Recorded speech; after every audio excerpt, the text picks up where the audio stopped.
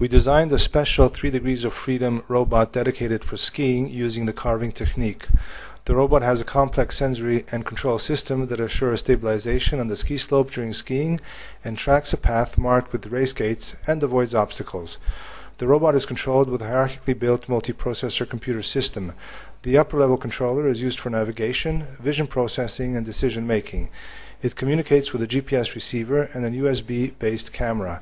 The low-level controller deals with skier stability, joint control, and receives information from an electronic gyroscope, 4 sensors mounted between the skis and robot legs, and the motor position sensors. The distance between the current robot position and the next gate was calculated using the camera orientation and the estimated size of the gate mark.